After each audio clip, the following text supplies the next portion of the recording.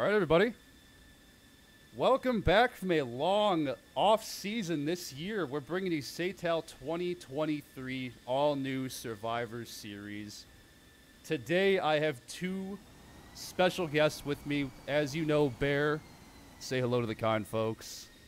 Good morning, good evening, and everything, ladies and gentlemen. Please let me know if you guys can hear everything okay. This is the first stream of the year onto YouTube. Let us know how it sounds, how the audio is, if I am deafening you. And this morning we also have a very familiar voice. It's getting crowded in here. Hey, Cody, who's this third person? Who could this be? It's a little crowded in this Discord channel. It's we have somebody else in the room. Do you care to introduce yourself? I really like to introduce myself. It's more of a just kind of go with the flow kind of thing. Well, he's back, folks. The man with a plan. The face. Well, the issue there is that I never have a plan, so it's always that's kind of what ended up happening. I disappeared because there was no plan. Things just kind of came out of nowhere and built from there. I guess if I had a plan, it would have probably gone differently. Well, I mean, you started something and that became incredibly successful and it took over your free time. There was no I started something. This was very much a team effort, right? So this all started. I cannot take credit for where SATAL went and where it is now. This is very much a thing that started way back before I even took it over, right? So 64th, 51st, then 64th, we did some stuff, and then it came into where it is now and continually growing. But really, where we are today, I could safely say without Bear and Coyote, I mean, this wouldn't be happening right now. I mean, I stepped away, and SATAL somehow was able to continue going, and that wouldn't have happened without you guys. So I do not take credit for this. Let's Moltar, let's see how does this sound now to you guys? I'm cranking Discord up super high. Can you guys hear him okay now? Was I too quiet? Apparently so was I. Let's not forget Alpha Whiskey has also been part of the team, obviously sure. from the and Alpha Whiskey. I mean, with his trailers and stuff, he is a big part of the marketing push and the notoriety that SATAL has garnered due to him getting eyeballs on the streams themselves. Without that stuff, it wouldn't have happened. You know, during your short hiatus, I don't know what happened. I hit my head on a tree or something. But we've pretty close to doubled in size in terms of we've got double the amount of 4v4 teams than we had last year, and last year was a big year. Season. That's probably because people actually don't like me. That's probably really why. Well, we'll see. If they start dropping off, we'll kick you away. Another hiatus for you. Yeah, well, it's fine. I go where I'm wanted, and if I'm not wanted here, that's fine. So now but I'm excited about that. Loud.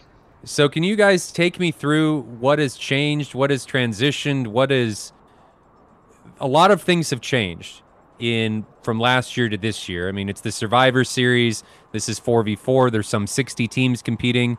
We're moving from a best out of 3 setup to a best out of 2 setup. So kind of give us while these guys are ingressing, what is the synopsis, if you will, or a snapshot of what is going to transpire?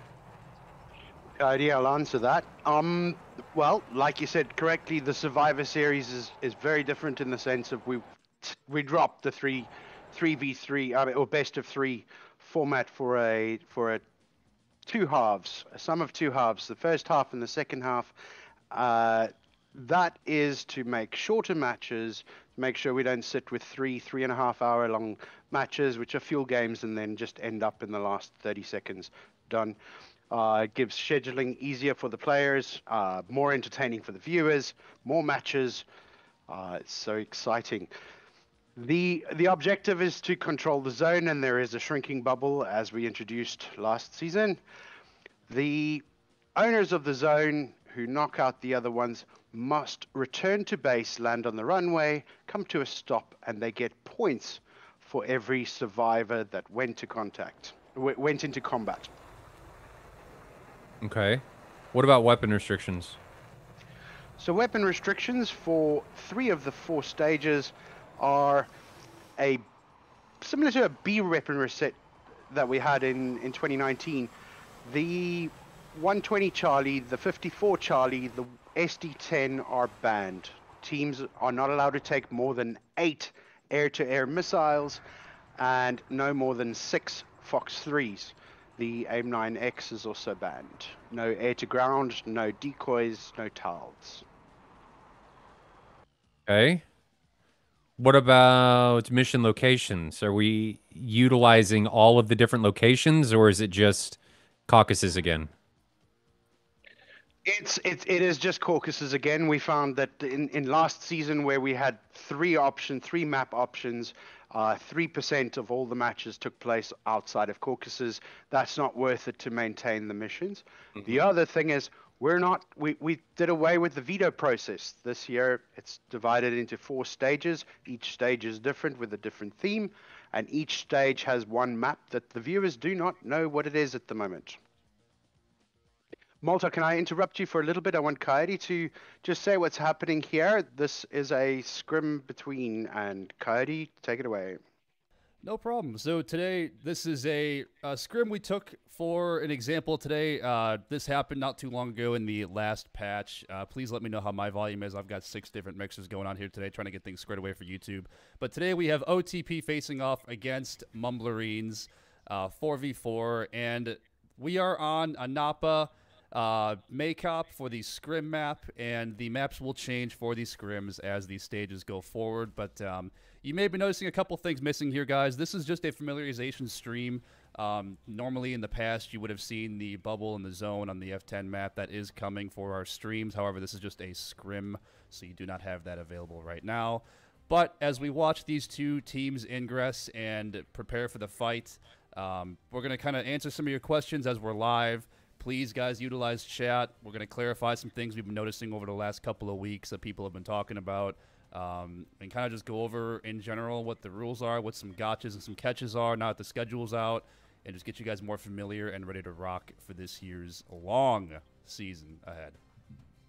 I do want to put in a little disclaimer. Mumblerines and OTP were actually instructed by me to just mess around, shoot each other, and I want 3 or 4 people to land at the end of it. So they didn't take this one very seriously by instruction from me. One quick thing to note for all the people that have helped us test and helped us with just assisting us in things that we may ask of them to do to make this server and all the insane automation that Bear has built from scratch this season with the help of our fellow competitor Kikaku to make this season better. And absolutely from scratch, you guys, this season was from a 0 blank page to what it is right now. And I'm looking forward to seeing what this year holds. So, Bear, if you want to go over anything, I'm watching chat if anything happens and comes up here, guys. But if you guys have any questions, please let them up in chat. And Bear, I'll hand it off to you if you have anything you wanted to go over off the bat. Well, unfortunately, we can't see it on the stream right now, but you will see it when we start streaming the live matches. The shrinking bubble. The shrinking bubble shrinks at a decent pace, and through many hours of testing, we came up with a pace which applies pressure, but not massive stress on the teams. It speeds up the game format to an extent, but it's to provide pressure, not to make teams too uncomfortable. It's dangerous. If the zone closes in on you, you die. Owning the zone, you would get a message in game that you need to RTB to either base. Either your home base or what was the enemy's base now becomes your base. That is the objective, is to get as many people from combat back landed on the runway. I'll stress that. We'll show an example of that a little later, and come to a stop. That'll give points. You could, because it's 4v4, you could get a maximum of 4 points per half. But if you got 3 survivors, 3 points, 2 survivors, 2 points, 1 survivor, 1-0-0. The half is a draw, and we can see there's a kill. Cody, you missed It's actually it. our second kill already. We missed one in the beginning, but it's all good. No worries. All right, perfect. So the teams are now restricted to the zone. They cannot fly out of the zone. Flying out of the zone before they get to the edge, they will get a warning. They must turn around immediately, head back to Bulls at steer point number 3 in every single aircraft available. You cannot leave the zone. You will explode if you leave the zone until it is owned. It is owned when there are no more enemy aircraft in the zone or airborne that can come into the zone. Real close shot here coming in from onto Maus. Maus from, I believe that was Enjoy, 10th of a mile away. But continue.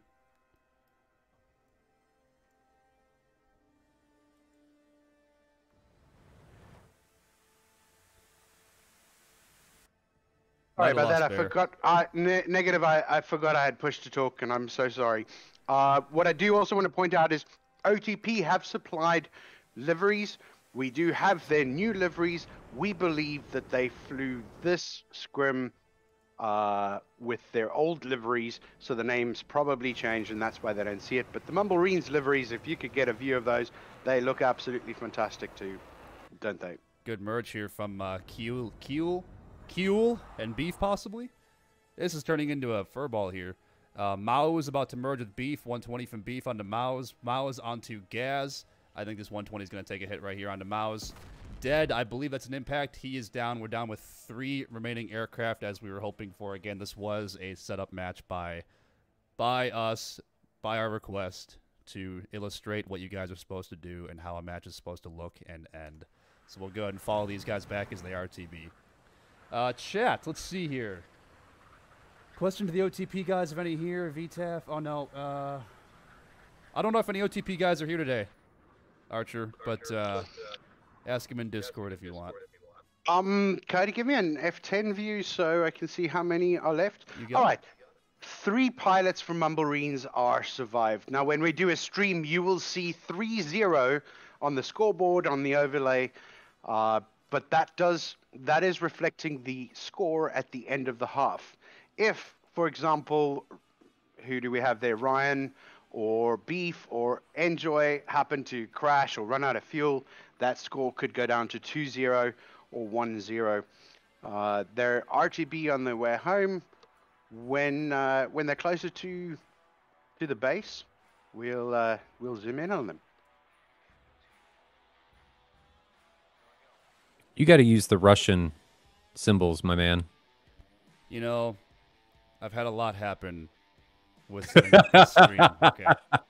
If anybody knows last season when I had all these problems going on with my build. Oh, it's inevitable. This was the last thing that I forgot to change. Oh, I'll pick out some more. I'll pick out some more. Sue me. We can come up with some other stuff. It's dude, it is an never-ending list of things that have to be remembered and done in order to make these streams possible and happen. So I just applaud you for making it happen. I just like to nitpick because I've been in your shoes before. I know what it's like. Yes. I really like these liveries. I'm think it's awesome that teams now are using their own liveries. I think that's phenomenal. Yeah. I think that's fantastic. And that we're able to showcase them. Now, do they use them and are they able to utilize them in the sim during the match? Can they see them? Yeah, their own teams can use them. We have a private skin depository in Discord, so what you do is you make a thread private so nobody else can see it, and your teams are allowed to have external skins on your aircraft so you can look all fancy and pretty all you want when you're fighting. So, as these guys RTB here, couple things to note here, guys, regarding the return to base logic. Okay, so once a round or a half is completed, because this is the best of 2 halves, 3-0, which means Mumblereens have 3 aircraft left. If all 3 pilots to land, and you must land on the runway, okay? This is very important. Bear, I'm not sure if you were talking because you were on push to talk or not, but I'm going to go ahead and step on you here. You guys see how a runway is a rectangle. You guys see how this is a box. The rectangle is the landing zone. No landing on taxiways, no landing on the grass, no landing on hangars, no landing on roads and fields. You must land on the runway and come to a complete stop for your survivor point to count. So as we go ahead and ride along with Beef here, as each player touches down, it will solidify the survivor point that you will gain from the person coming back home and surviving, as well as the round overall win. And you will see it here in Beef touches down. So just to actually clarify that, or a minor correction, Cody, they will be told Beef is landing first. When he touches down on the runway, it will say that Beef has landed. When he comes to a full stop, it will affect the scoreboard for them in the game. They have to come to a full stop. The full stop can be anywhere within the base limits. It would be a draw. It is indicated on the F10 map what the base limit is. Unfortunately, we don't see it in the stream, but they do see it in the game, and they have access to it for where they can stop. In fact, if I recall correctly, Enjoy comes to a stop. He lands on the runway, which is important. At a stage, he turns around before stopping, and it still would capture that as a survival. So can you talk about how the point system works in this? Because you talk about survival points. Do they get points for a win, or is it all based on the number of aircraft that make it back? So, yes, a half is won by the number of survivors. A match is won by the team that has the most survivors out of two halves. So, for example, in this round, hypothetically, Mumblereens get all three people down, and the score would be 3-0 to Mumblereens. In the second half, OTP come back and win 4-0. They kill all of Mumblereens, and they return, safely land on the runway and come to a stop and get 4 survivor points. The match is won by OTP. Mumblereens are second place. Our log, or our standings table, will give 3 points for the win to OTP, 0 points for the loss to Mumblereens. Mumblereens will, however, take those 3 survivor points in a separate column, which is used as the second change, or the second option for when the points are matched, and OTP will take their 4 points, 4 survivor points.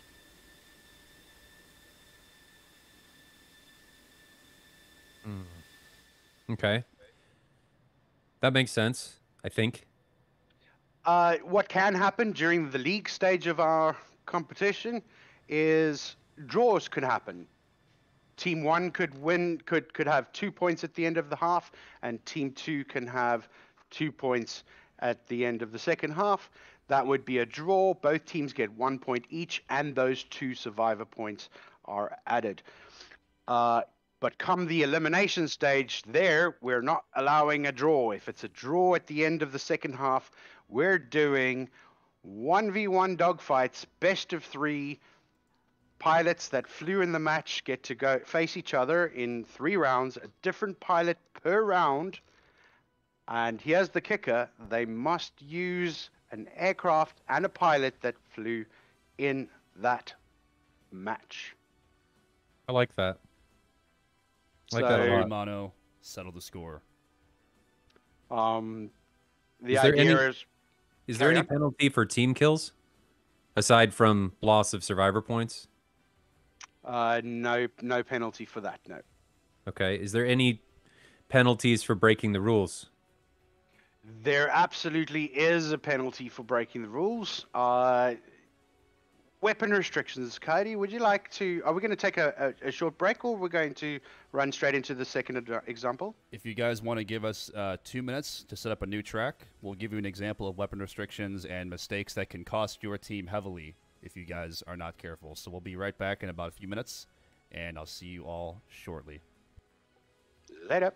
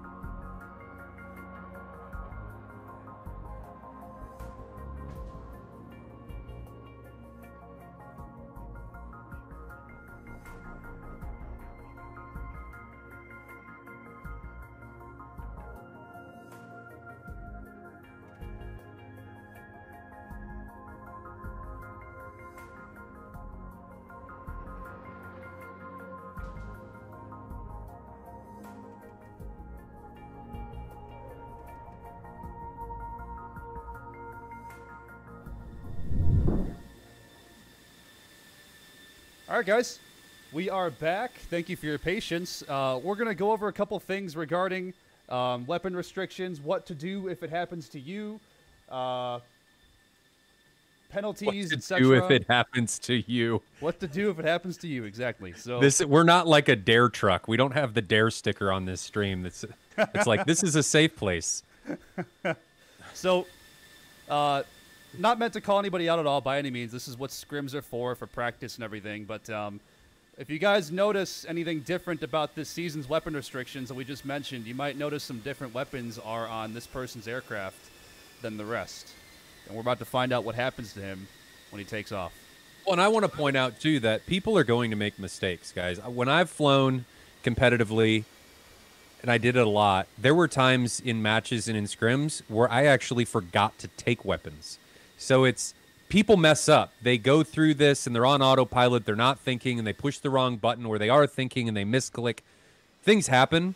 So I just want to point that out in a capacity to say, don't think poorly about people or think that they're trying to cheat. Things very easily can happen by mistake.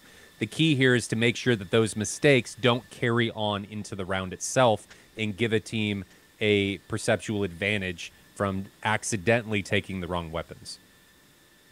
So luckily with scripting, we've managed to, we detect your loadout on takeoff and we warn you if you've broken the restrictions. We then give you the ability to make a circle. Make sure you don't leave your home zone, because then you have an intention to use those by mistake accidentally loaded weapons. So you can land and fix your loadout. Now, landing and fixing your loadout is the only option that you have. You cannot go back to spectators and take a new jet, because the loadout failure is cancelled only if you land again on the runway, the rectangular box indicated on the on the F10 map. Very, very, very important. A couple of teams have tried to do that. Shooting off your weapons will make no difference. You need to land to cancel the fact that you have a bad loadout before you can take off again. Just to make sure we're clear, guys, I'm going to say it one more time. When you take off, you will get a warning. Correct? AFM. And when they can take off, you're going to get a warning saying you have an illegal loadout. You must return to land, correct the loadout, and then proceed. I want to make sure that is clear. You will also get a second warning if you're actually straying too far away from your home base. And, 2 warnings, and if you continue on course, bad things will happen. Now, know, guys, that if any of you were here last season and saw last season's streams, there will be the bubble markers, there will be the zone markers around each of the air bases and around Bullseye. They're not here right now, but you will see them in F10 in the match, and you will see a little bubble around the zone. You will see a little red rectangle or blue rectangle around the runway, notating everything for you. But just know they will be there in match. Not a problem, but make sure if you take off, you must return to land. Nothing else. No back to spectators. Nothing else. On that topic, if you have selected an aircraft, let's say you've selected an F-14, for example, and you depart with an illegal loadout, and you find out that, oh, shoot, I messed up something, or something is messed up, and it happens. But you chose the F-14 when you took off, and when you took off and selected your slot. You may not change the aircraft after you've started the round. You can't switch from an F-14 and say, you know what, never mind, I'll take an F-16 instead. You're allowed to change aircraft in between halves, but not in the middle of a round. The first aircraft you pick will be the aircraft locked to you. Oh, so you guys are allowing people to change aircraft mid-round? We are, and that is... That's a big departure. Mid between halves, not in the middle of the round. So once you begin a round, or a half, if you will, you're in that aircraft. But when the next half starts, you can change aircraft. Okay, that's cool. That's new. I think that's a good change. It's new, and we're really excited about it because you the way we've set the servers up and everything is available. Squadron leaders have access to the setup tutorial video that we made on how to set up servers. It's in the pinned channel in our Discord. But the best part about that is that you won't know what the other team has. The other team's slots are password protected that nobody will know except the other team who set the server up. And you can't see the server in the server list. So you have no idea what the other team is coming with. That is amazing. That is awesome. So no longer can you open the scoreboard and see what the opponent's flying. Correct. You have no idea. You have no idea. Oh, this is amazing. Yes, and credit to Bear for the amount of insane work that it took, because once DCS and Eagle Dynamics added the password protection, there was a lot of problems with being able to password protect our slots that were going to work with our scripts. And Bear, being the wizard that he is able to figure it out. And now you have no idea what the other team has. And until you get the nails, you won't know, which I think is amazing. That's awesome. Or if you get smacked by an ET, you'll have no idea that it was even there. If the guy decided to really write her off the whole time, you would have no idea. This is awesome. Right, Cardi, can you pause for a second? I actually want to, just so that we don't forget, and I don't want to stray too far away from it. Now, there is another big change, and it's fairly controversial, but in 4v4, it's 4 players versus 4 players in multi-crew aircraft with the F-14, for example, that has the option for a Rio. If a team takes a human Rio, they are down to 3 jets because 4 players versus 4 players. Can you take Jester? You can take Jester. Jester is allowed, and he's more than welcome to be annoying in the back seat if you so choose to be with him. There's numerous reasons behind it, but what we felt, just to give you guys a little bit of indication, this has taken me 10 months, and Coyote and I have spent pretty much 10 months discussing, debating, arguing, fighting, hating each other, going over what should and should not be allowed. And one of the things that I am very for 4 players versus 4 players.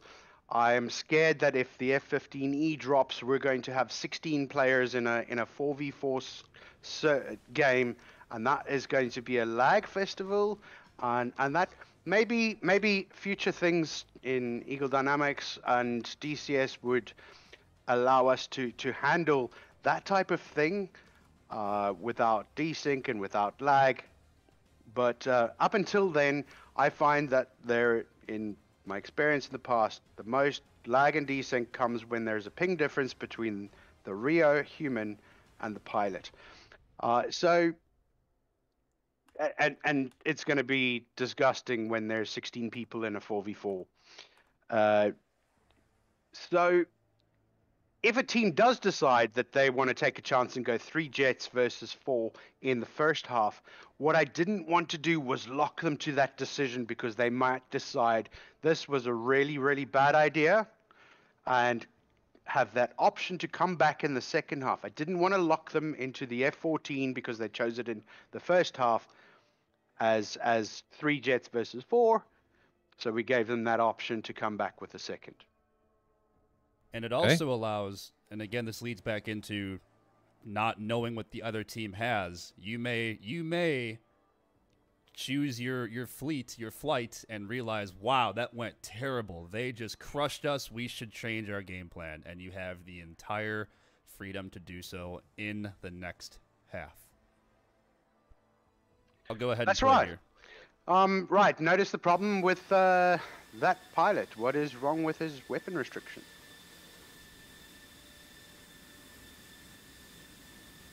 Fins are smaller.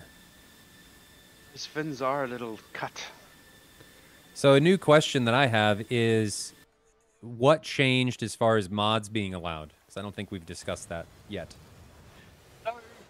Unfortunately, mods provide a gateway for additional cheating mods to go through. So for this season, we took everything away. All mods gone. And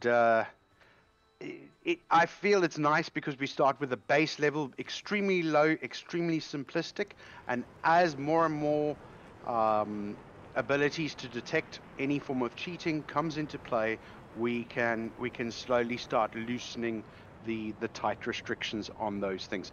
So White real Lion has quick, taken off now, and he's got the warning, and he's been told land to fix it.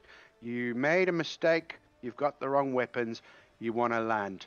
He's got it's 4 miles from the center of the runway is the distance that he has to cover. It is shown on his F10 map and everybody else in the server. So he knows he's made a mistake. He's been warned. He's had the audio cues. He's going to do a quick re-land. He must land on the runway. He cannot land on the taxiway. Do not do that. Do not take off and land on the taxiway. It will not clear your loadout restriction. You may take off. You will, if you take off with a bad or a good loadout again, you may not get a warning, but you will explode if you leave the home base because you did follow an instruction.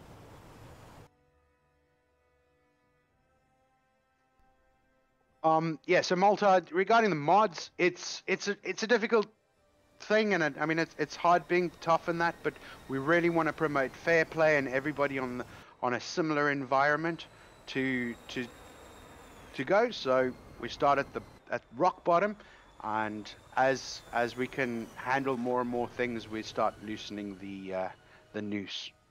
So that's White Lion returning to base because of his bad weapon selection. Affirmative. Yep, he's returned to base. He's now touched down. He will come to a complete stop. He's going to go rearm his jet, fix the loadout restrictions, and he is very heavy. He didn't jet those bags, so it's going to be a long, long, long rollout. And yeah, well, you know, is it going to take quicker to put new bags on or keep the bags? That's a decision the pilot, I guess, has to make. I'm going to pause this real quick here to show you guys something else, how imperative it is to verify your loadouts. Look at the problem we're running into now. Now, of course, this was a scrim, and they may have only had 3 people available for this scrim, guys. Please keep that in mind.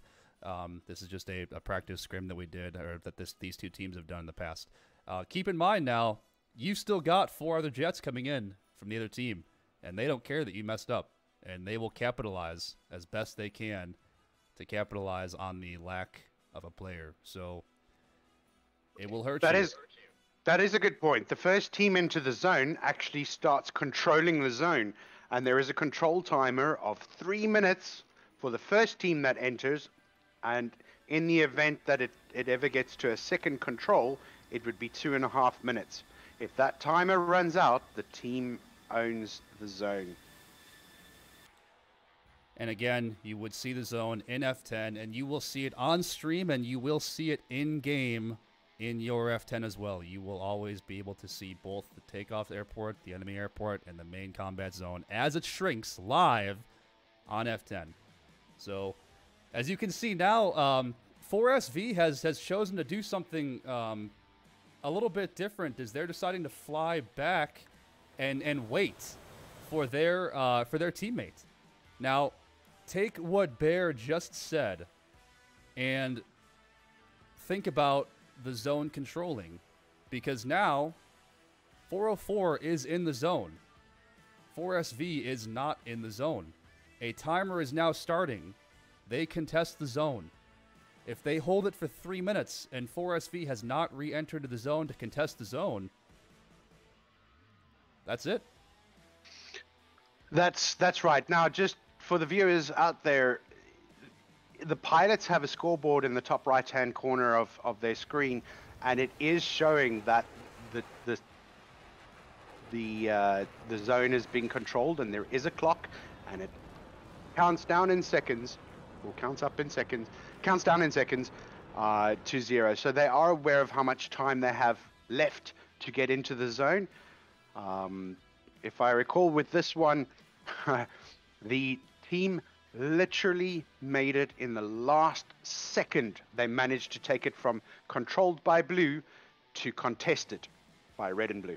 We highlighted this in our Discord if you guys are interested. We posted a little short video on this, but 4SV was actually able to avoid losing the round or the half by literally less than half a second is when they made it back in. On the top right of their screen, where my mouse is, if you can see it or not, you guys know where DCS displays text messages on the screen. That is where you will be seeing the live information on the round, and everything you need to know is all up in the top right of your screen. So now 4SV has regained their flight, and they're continuing their ingress back into the combat zone from Bullseye. As you can see here, they still have a little ways to go, and I don't have the live timers. I apologize, but I will show you as best I can how close this came to being around loss. So now, just out of interest, the zone only shrinks when it's contested. The states of the zones are neutral, there's nobody in it. Controlled, there's one team in it. Contested, there's one from each team in it. Owned, there's one from a team at least in it. And nobody else that can go in it. And that's owned. So there we go. 4SV is now in the zone. They made it with just a half a second to spare, and they will continue their fight. And if you'll notice now, however, 404 is extremely close to Bullseye, and 4SV has all 40 miles to go. So the zone advantage here will go to 404, and with the zone shrinking behind 4SV, they will have a hard time keeping up and being pressured with their backs against the wall to come out of this on top. So a trailing player may get a warning because the zone is shrinking when it's contested. If the trailing player gets a warning message, which does happen from time to time because the zone shrinks behind him while he's entering the zone, provided he has provided he's flying into the zone and not flying out of the zone, he is immune from dying for that shrink. But it is only in that circumstance that he is immune from dying to a shrinking zone. It's from when you first enter the zone and it shrinks on you because it was already counting down. Pilots are safe from that. However, if you're turning outwards in a direction that would lead you out of the zone, you would be in trouble. Now, just know, guys, that probably sounded very confusing, but that is an extreme edge case. I don't believe we ever saw a situation like that occur yet. But it's extremely seldom. So just keep that in mind. But anything else you guys want to mention? Bear, I can't think of much else right now. Chat, do you guys have any questions for us? As always, please keep up in our Discord. Let us know, what you guys think. Have any more questions, clarifications, and whatnot. I hope this answered a lot of the questions that we've been seeing on Discord over the last month or so before we begin the season. Light them up. I'm reading chat now. I don't see any questions. If someone takes off with the wrong loadout, you can swap no. So once you take off with the loadout, like I was saying before, guys, if you take off and you join the session and you join the server and you begin round one, you take off in an F-16, F-14, whatever it may be, and it's a bad loadout, come back and land, but you cannot change aircraft during that period. You're only allowed to change the aircraft after the round or the half finishes. So no switching aircraft in between rounds, or in the middle of an existing active round. Coyote, I want to go over two other little things. The first one, and this is mainly out to the team leaders, is teams are only allowed to spawn 4 aircraft at a time, not 5 and have one ready and waiting. They are only allowed to spawn 4 aircraft at a time. No, you cannot spawn a 5th or a 6th and ready them up on the runway. We've taken that out. It's 4 only at a time. So please, please, please bear that in mind. There's negative survivor points for teams that do that. And the second thing that is extremely stand by, important. Bear. I'm going to repeat that for everybody to make sure you all understood that correctly. Okay, so when your team loads in, you are no longer allowed to have a 5th backup person in your waiting for you to take off in the server. 4 people are allowed to be in a slot at a time, nothing more. If you have a fifth person that loads in, the system will deduct survivor points from your total score that you have of the season. Okay? So just make sure you do not load more than 4 people. Continue. The second one is when teams get ready to select their match, it's detected automatically when there's a team lead from both sides, and the person in the red slot will select the match to play. It will spit out a 4-digit password for the red team that the red team can only see, and a 4-digit password for the blue team that only the blue team can see, and those passwords will never be the same. It is imperative that team leads relay that password to the to their own team only, and record it, because they may need it multiple times. You get kicked out of the server if you die, or eject when the round is started. So we made this very clear in the video examples that we made available to all squadron leaders. Guys, make sure you write down your team's password, please. It is a 4-digit password, and it is extremely important that you write down and remember this password for your team to access your coalition. There's no longer worrying about what side do we join, what side are we red, are we blue, whatever. That password will unlock the coalition that you were supposed to be on in that moment, always, and it will automatically switch when the round switches. It's amazing, but you have to make sure the one thing you have to do is write your password down and know it, and don't forget it. It is very important.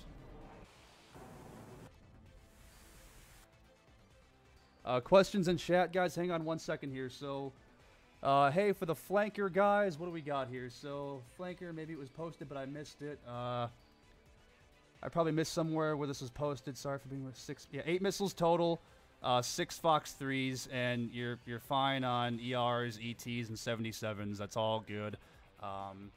But just make sure 8 missiles in total. So for you flanker guys, don't take 10 or 12, however many those flankers can hold. 8 missiles total. ET is a Fox 2 and ER is a Fox 1. Oh, got taken your down here. second example, action, Plasma, is your second example is 10 missiles, so you'd have a problem with that. If you're in the rearming screen and you count 10 missiles, you're doing something wrong. Let's go ahead and watch White Lion with his speed breaks out and Hawk on one of the easiest ways, Plasma, to know the difference between the ER and the ET, T for thermal and R for radar. So radar Fox 1, thermal Fox 2. And hey guys, look at this. So White Lion, who had the weapon restriction failure in the beginning, comes back with a 3v4 deficit from the beginning to begin the round even. Oh, and I didn't even pause it, and I'm an idiot. But he came back to win the scrim. So anyways, 8 missiles, guys, total. 6 Fox 3s, no 9Xs. The weapon restrictions are written down clearly on the forum post as well. So make sure you're all up to date on that. And yeah. Only 8 missiles will make our missiles go faster. I guess if they're more pointy, maybe. Any more questions? I'm just checking up on chat here. What else do we have? What else do we have? So the Shadow League is a platform for teams that are new and or teams that cannot commit to the 3 matches that we have per stage. It's always available. Teams can join at any time throughout the 4 stages of that. If you guys are not in a team, or if you've got a team that's new and you're interested in getting into competitive flying, I think the Shadow League is definitely a good place to start. Having said such, there are average to very good teams also that choose to be in the Shadow League. So one thing to note, guys. Yes, so Beef does bring up a point about the SAR weapon restrictions, but we'll go over weapon restrictions for stage 2 for the SAR stage when it comes time. But the SAR stage, if you guys remember House of SAR, the House of SAR, basically it's the exact same weapon restrictions as House of SAR. So Beef is correct in that aspect. So the SAR stage is literally the SAR stage. Exactly what Beef just mentioned there. So no ETs, no ERs. You only get the Rs and the Ts. No Fox 3s, no 9Xs. Again, the weapon restrictions, guys, are all listed on the forums and our Discord as well. And we'll make sure to reiterate that every time the stage starts. Can you clarify what your stance is a mod? DCS BIOS WinWing software banned because they use Lua exports. How about Reshade? How do you plan to monitor all this? Very simple. We, with Pure Scripts on and everything that we have turned on right now, tracks everything. Obviously, monitor exports are a default thing in the DCS game. Those are allowed, however, provided they are not projected onto your main GUI, which is also enforceable by what we have going on for our tracking. Mod basically being anything that's not DCS, guys. We had this conversation in Discord. If it's an add-on, if it's a mod, if it's not DCS vanilla, it's not allowed. No cockpit skins, none of that stuff. No cockpit textures. Only an external skin is allowed for your flight, and basically nothing else.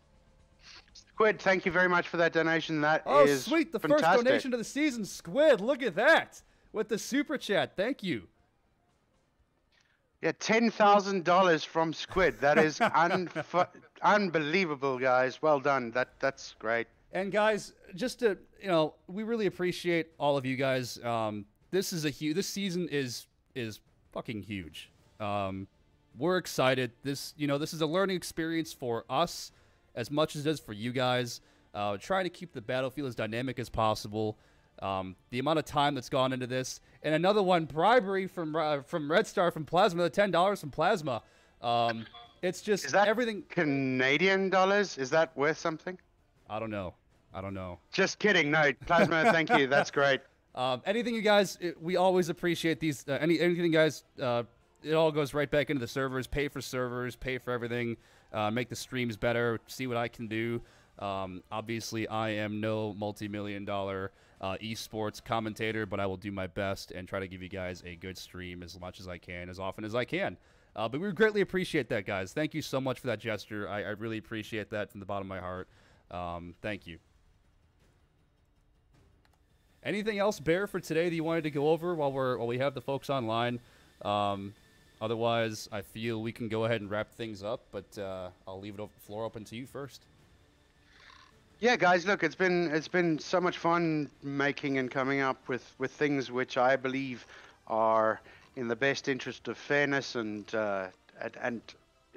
trying to develop the competitive scene into something that's approachable for beginners, as well as obviously keep the veterans happy and on their toes. There's so many new teams. There's experience from the past. It's going to be a super exciting season. And one thing to note, guys, so this is a league, right? And I just said this in our Discord, but make sure you guys are aware, you're not going to get eliminated if you lose your first match. You guys are with us the entire 4 stages, right? Nobody's going to get eliminated until the championships once the 4 stages end. Once the end of stage 4 happens, that's when the top 16 teams will be selected to move forward into the quote-unquote stage 5, which is the championship eliminations, and that's where you guys are all fighting to be the top 4v4 team in DCS. So, you're with us. I hope you enjoy the experience. A lot of newer teams this year. This is a whole different side of DCS, and it's a lot of fun. Don't get discouraged. If you guys lose your first couple of matches or your first halves or lose a couple guys, don't get discouraged. you know, we have a lot of people that I'm sure in our Discord that are willing to help you guys out. Make sure you train regularly. Take what you guys learn. Another feature for this season is the automatic transmission of TAC views via Google Drive link to your team leads. That's insane. So you guys, after your matches, will automatically get a TAC view link to download your TAC views for the stage, season, whatever you want to call it, sent to your team leads. That's incredible. And you guys can review these TAC views. No manual intervention required. Grab the TAC views, download them, review them, and just learn. But we're really happy to have all of you guys here this season. I mean, the turnout was unreal. I was blown away, and I'm super excited to see where it goes. Yeah, final thoughts are there's several teams doing their first matches this weekend, so hopefully late next week we're going to start streaming a couple of the matches that come and go. There's 72 matches set for stage 1, which ends on the 19th of February. So that's a lot of matches. Obviously we can't stream them all, but we do as best we can for it. Enjoy it, have fun, see you in the skies, and don't cheat. One more thing Don't to cheat note. is solid. Yes. Just to piggyback onto what Bear said, guys, with how big this is, I have a job, as contrary to popular belief, and we have to do things outside of this. I don't believe we are going to be able to stream every match this season, just because of how many there are. We will try our best. We might work something out in the future, but is that an F-14 with his gear down climbing out? It was. Okay. Never mind.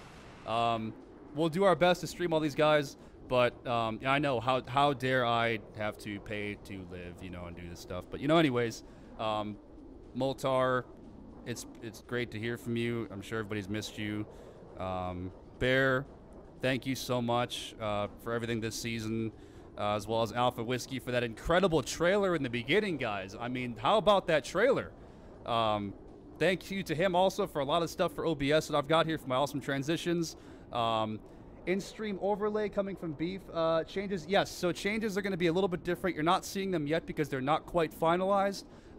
It will include score, team logos, a live view of weapons used, fuel used, gun ammo remaining. It's going to look a little bit different, the same but different, but a lot more cool stuff is going to be implemented with the new overlay.